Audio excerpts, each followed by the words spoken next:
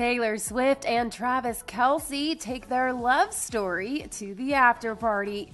As seen in photos provided to E! News by the Wynn Hotel, the singer and the Kansas City Chiefs tight end spend the evening of February 11th basking in the afterglow of Travis's 2024 Super Bowl overtime win against the San Francisco 49ers and living it up with his teammates and pals in Las Vegas. Following the big game, while on the dance floor, the couple sing along to Taylor's Fearless era hit, Love Story, while holding hands and swaying in tandem to the beat.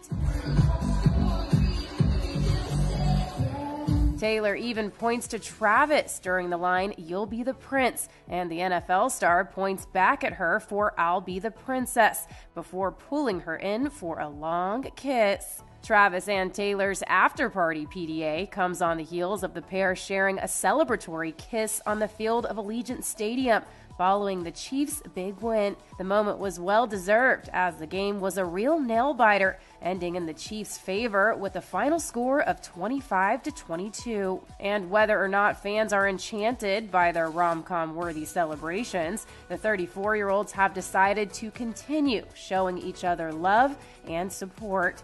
As Travis explained during a January 26th press conference, "The only thing we've talked about is as long as we're happy, we can't listen to anything that's outside the noise. That's all that matters."